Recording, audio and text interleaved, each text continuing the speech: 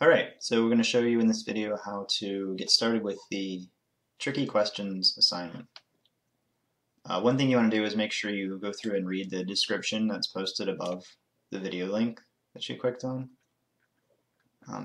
Then go ahead and read through the other directions listed right under the forum link.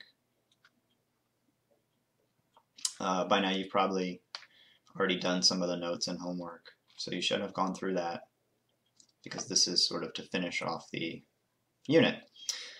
Alright, so next we're going to click on Forum for Tricky Questions. And you may see other posts, but you'll definitely see this one in green. From me, it says click here for group assignments.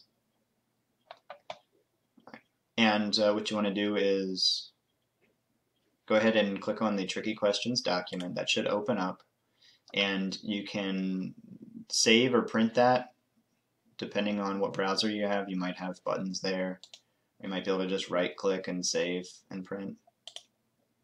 But these are the problems that every group is going to do. So all groups have the same 18 problems.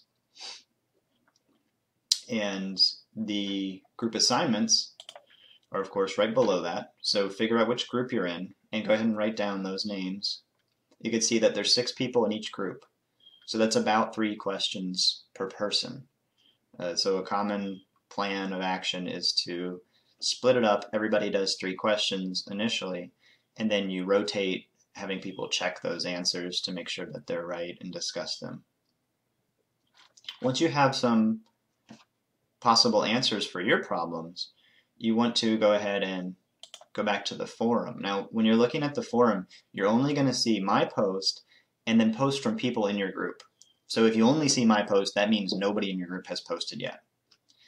When they do post, you'll be able to click on their post and make replies. And that's a good way to get discussion going and to sort of check their work. When you want to post your initial responses, just go ahead and hit Add New Thread.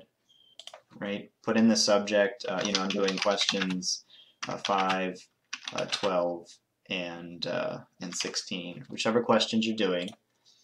You can go ahead and type in there. You can also add pictures. You can add attached documents. You can put in tables. And of course you can use the math formulas and add graphs. So put in your work here. If you want to just do attachments, that's fine. And then you go ahead and post thread. And you'll see that that shows up. And so when somebody else already has a thread there, you can click on it, and then you can go ahead and reply to it.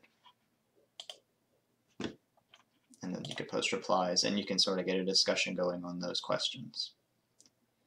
So once you have those questions initially answered, and then people go ahead and make corrections and sort of check over everything, then you want to do one last post at the very end, a new thread that has the complete final answers from everybody. Now, it's not as important about getting the right answer at the end. You can see from the grading rubric that it's more important that you are doing some collaboration and explaining. So, explaining a wrong answer is going to be better than not explaining a correct answer. But you do want to do that final answer post. All right. And, so I remember you had written down the team members in your group, their names. So if you need to contact them and they're not posting, you can, of course, go to the messaging system. And you can send a new message, and you can pick their name out of the list, and then go ahead and send them a message, and then it'll just go right to them. If you need email addresses, then that can be found through Blackboard. You can go to our Blackboard site, and you can send emails to people through the course tools. Or ask me. I can send you email addresses of people in your group. And if somebody in your group's not participating, then you just have to pick up the slack.